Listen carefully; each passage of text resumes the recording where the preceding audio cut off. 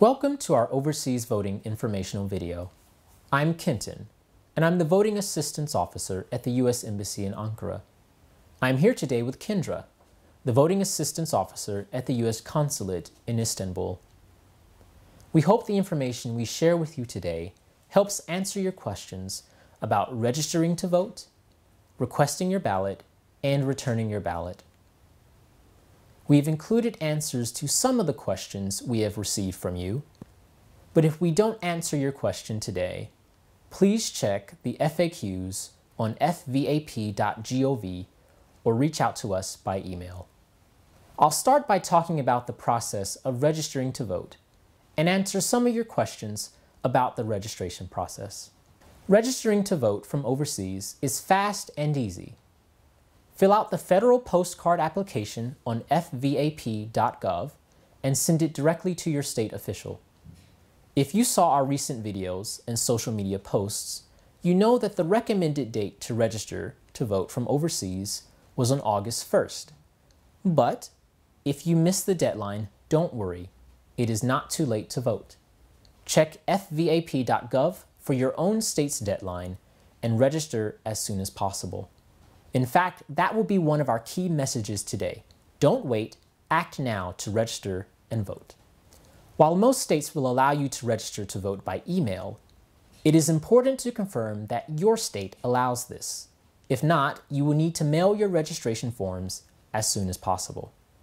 fvap.gov's online assistant is a fast and easy way to find the right forms for your state and get specific instructions for how and when to return your registration forms and your ballot.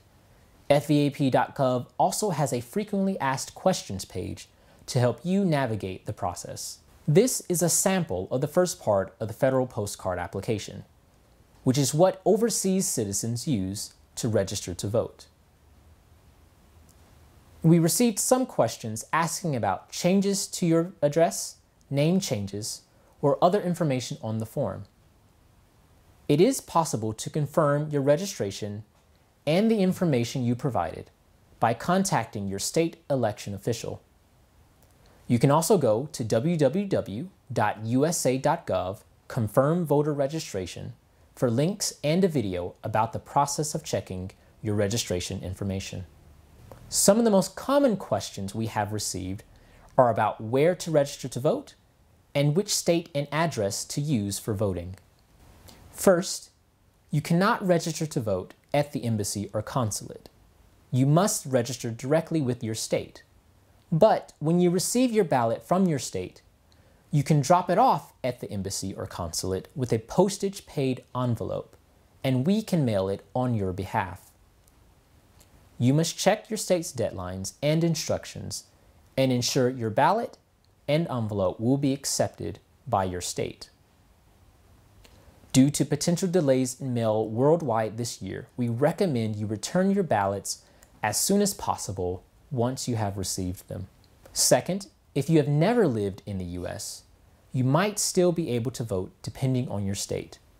Check fvap.gov to see your state's requirements and which address to use in this case. In general, the address you use to vote is usually the last place you lived in the U.S., even if you no longer live there. So, if you haven't registered to vote yet, head to fvap.gov today to do so now. Now, return to Kendra, who will tell us more about what to do once you receive your ballot. Thanks, Kenton. My name is Kendra, and I'm the Voting Assistance Officer at the U.S. Consulate General in Istanbul. As Kenton mentioned, I'll be talking about how to send in your ballot and answering your questions about mailing your ballots and using the federal write-in absentee ballot as a backup option. After you register and request your ballot from your state, they should send it to you either by mail or email, depending on your state. According to fvap.gov, all states must allow you to receive your blank absentee ballot electronically when requested. This may include email, fax, or online download. Generally, ballots should be received by early October. For overseas voters, we recommend returning your ballots no later than October 13th. If you have your ballot ready before then, You can mail it as soon as you receive it. The earlier, the better. While some states allow you to email your ballot and a handful accept a fax, a number of others require you to send it by mail. For these states in particular, getting your ballot in the mail as soon as possible is important so that it's received by the deadline. Check your state's details for the deadline for ballots to be postmarked and received. Some of you have asked if you can print your ballots at the embassy or consulates, but unfortunately that isn't possible. However, there are print shops in many neighborhoods where you can print your ballot and envelope forms. As you saw on the previous map, there are a number of states that can accept your scanned ballot by email or fax. Be sure to follow the instructions your state provides for how to correctly email your forms directly to your state officials. Please note that even when you email your ballot, you will first need to print and sign the forms and then scan them in to email them with any cover page required by your state. An electronic signature is not accepted.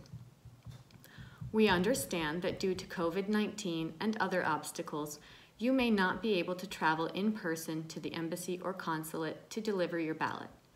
You can also use postal services or courier services such as DHL, FedEx, or UPS. In order to drop off your ballot, you can come to the embassy or consulates and put it in our locked ballot boxes. In Istanbul, the ballot box is at the entrance to the consulate on the right side of the doors near the parking lot. You should wear a mask when you come to the consulate, but you will not need to enter the building or go through security to drop off your ballot. You can drop off your ballot during working hours Monday through Friday between 11 a.m. and 4 p.m. In Ankara, the ballot box is outside the consular gate. You can drop off your ballot between 11 a.m. to 4 p.m. Monday through Friday.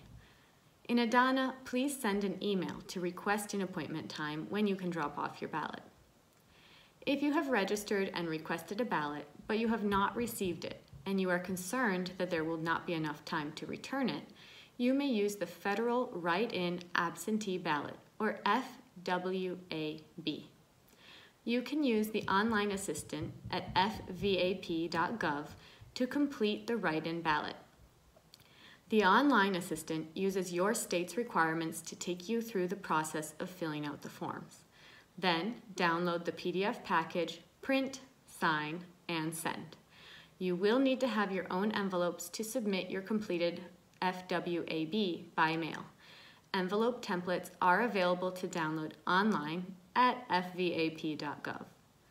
If you receive your state absentee ballot after submitting the write-in ballot, complete and return it too.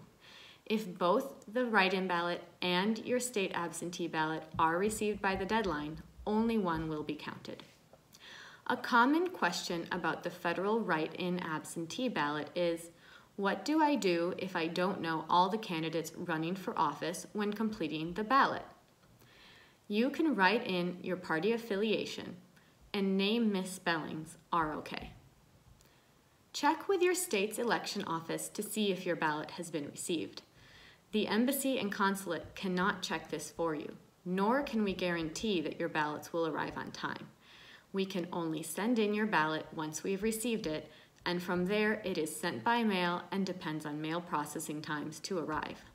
As we mentioned in the previous slide, if you're concerned about timing, you can also send in a federal write-in absentee ballot. Again, while August 1st was the recommended deadline to register to vote, check your state's registration deadline now and register to vote as soon as possible if you haven't yet. Overseas citizens should mail their ballots in no later than October 13th, and the earlier the better. If you are concerned about your ballot arriving in time, you can use the federal write-in absentee ballot.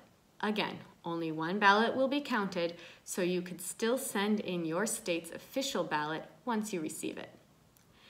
If you have other questions about your state's deadlines, forms, and instructions, go to fvap.gov for the best answers and links. You can also subscribe to their emails or follow them on social media for updates and reminders. There's also a toll-free number you can call from Turkey for assistance with specific questions. If you cannot find your question, you can always check our website and email us, and we'll do our best to assist you or provide you with links and information to get the answers you need. Thank you for joining us today and for your interest in voting absentee.